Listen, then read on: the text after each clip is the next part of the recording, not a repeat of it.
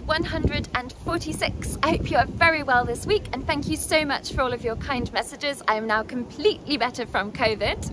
I've got a few things to tell you about, and I'm going to show you just a little bit where I am. So this is Haggerston. It's a great word, isn't it?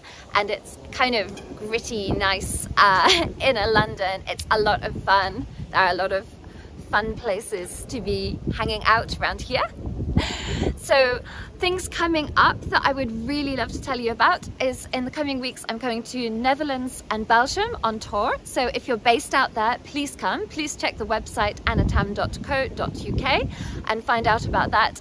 If you're not there but you know people, please will you spread the word. I've never even been to the Netherlands before, so in order to get great audiences for the concerts, please just like tell your friends, because I would love to be like going out and having great concerts there. That would be really kind of you. Other things still happening in the UK. So I've got one more cathedral this year, that's Hull Minster, and then there's also still some folk clubs and things like that. So lots happening. Talking of folk concerts, I'm going to take you over to the Green Note Camden, where I played on Sunday. And I've got a clip of a song that I've written myself, so it's the first time I've written the lyrics and the music all for a song together. It's called Hanged Woman. And I'm going to explain about that in the gig, but it's based on Norse mythology and a little bit on tarot cards as well.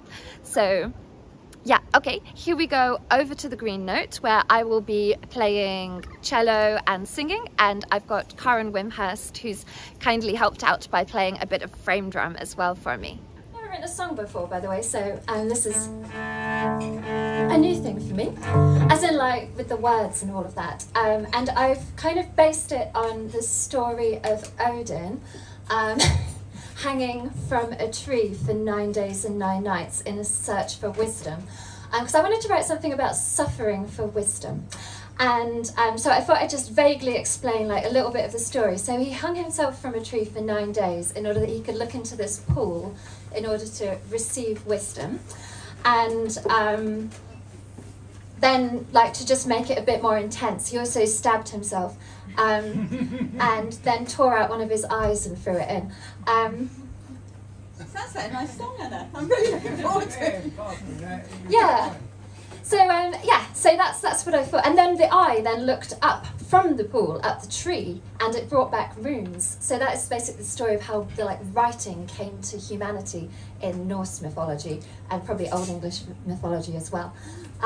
So that's yeah, that's what I wanted to kind of bring that experience to you, which you can do comfortably without, you know, we just have writing because we learned it at school, but for some people it was harder.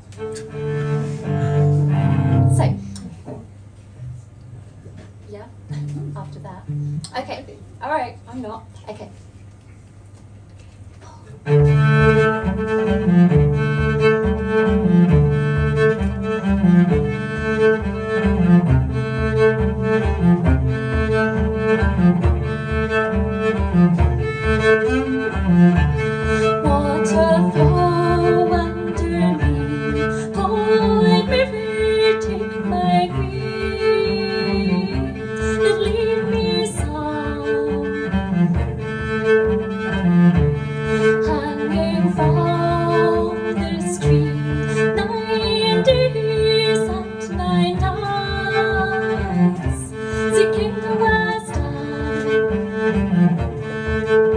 Looking through her lens at a place that won't just before she